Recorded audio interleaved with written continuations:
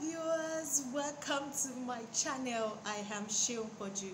I think about motherhood, lifestyle, food and family. Today I want to share with you the signs or how your baby may react to solid.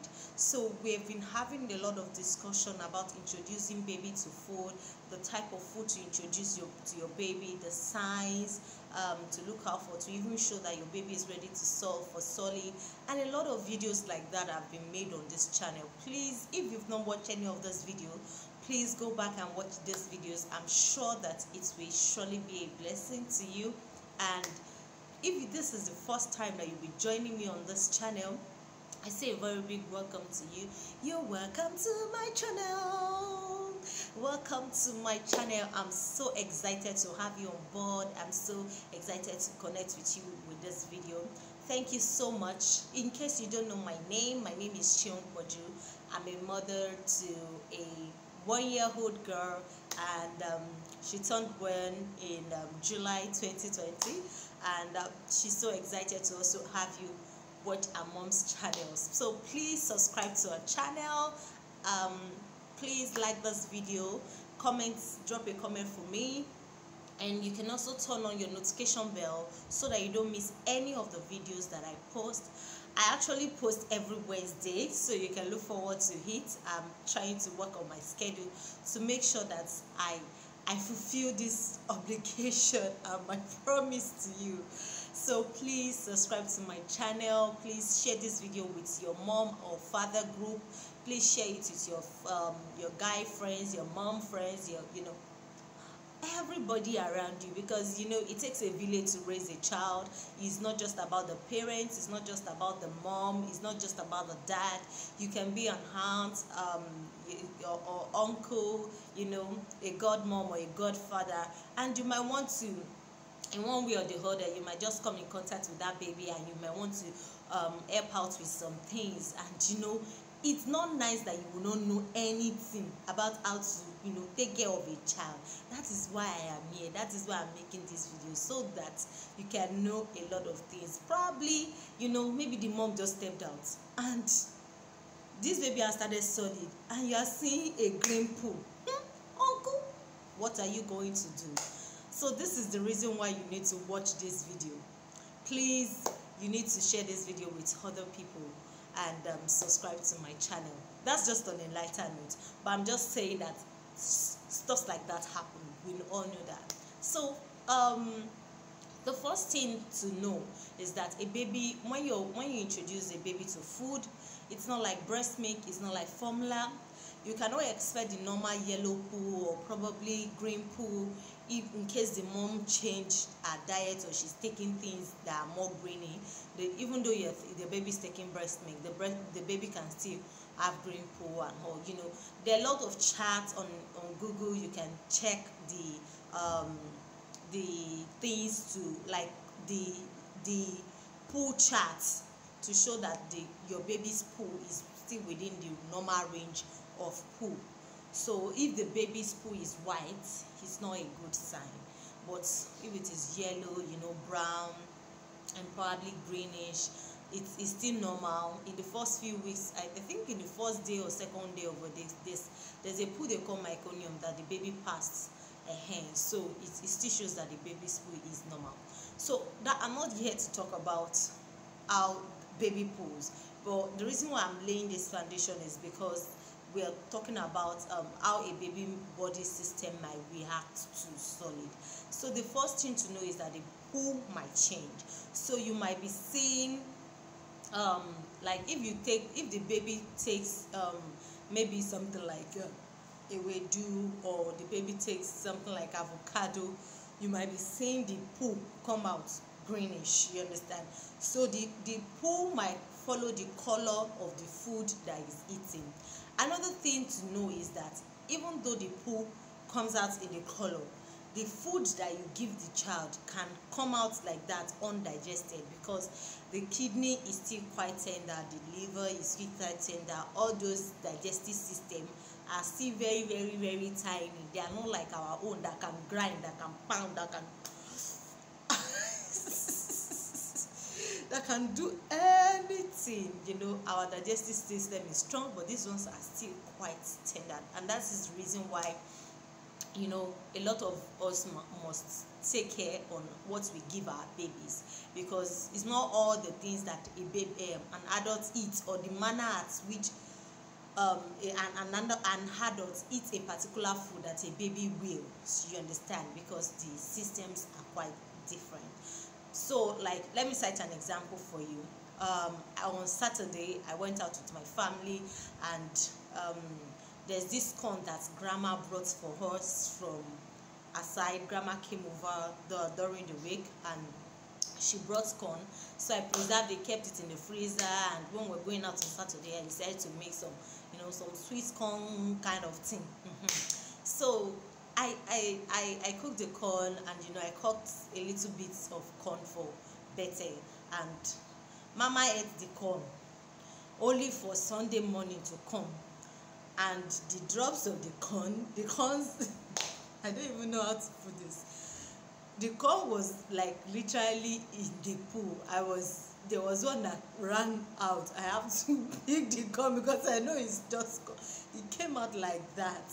So, and Betty is like 1 year 4 months now.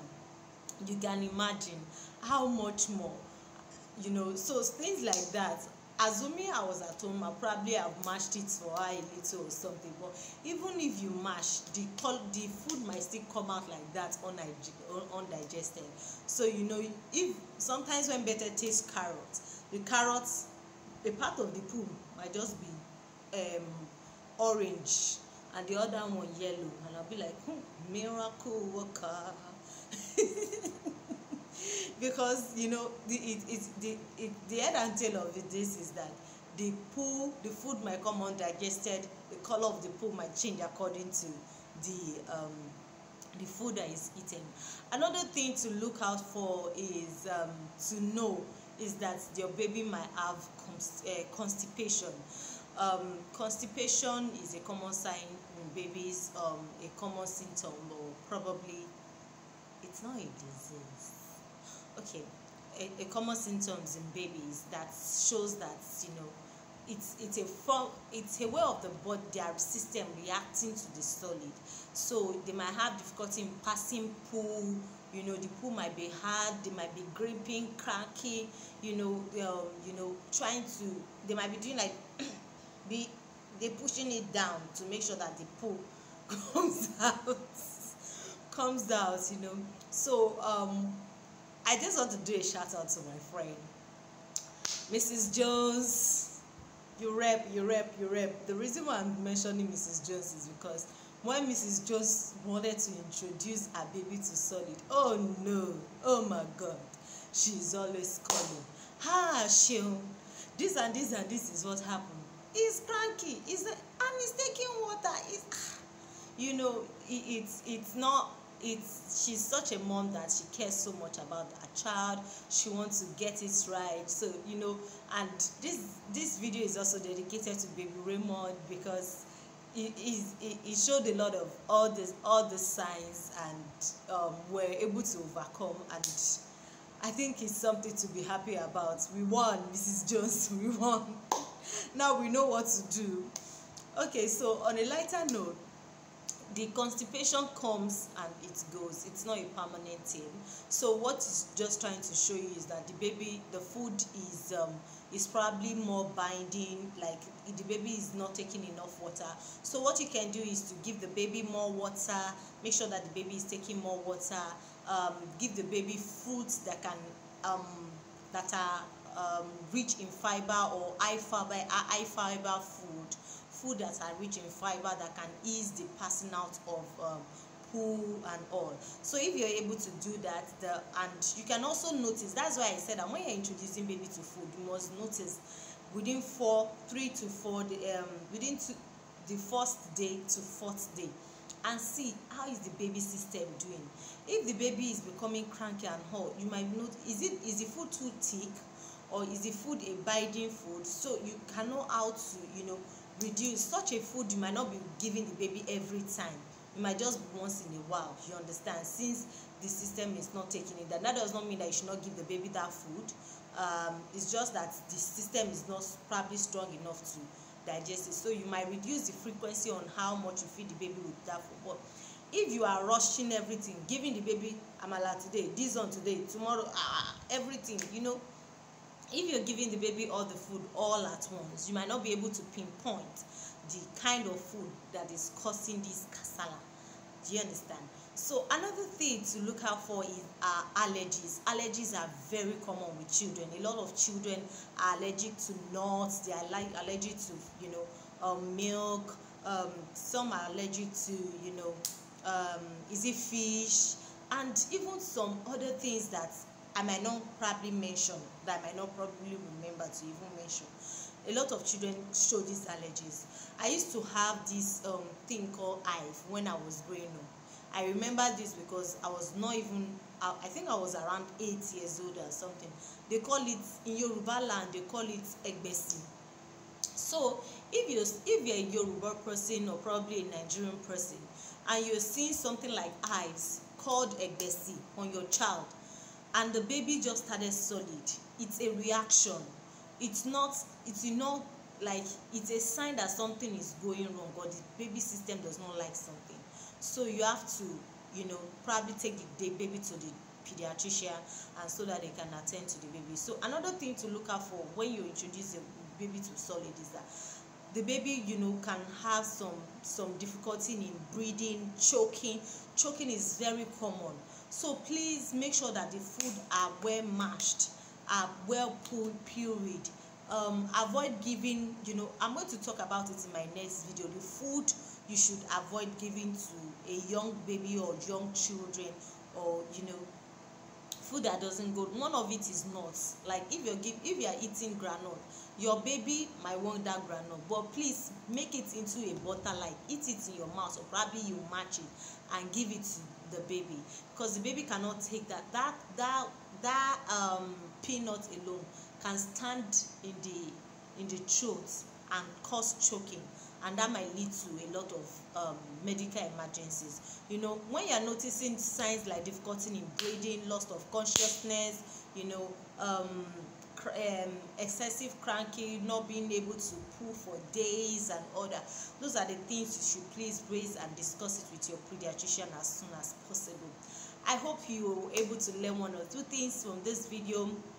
Please, I would like to know how your baby reacted to solid. I was just able to share mine and baby Raymond, Mrs. Jones' child, what they call it, experience in this video, but I'm interested in knowing more about yours.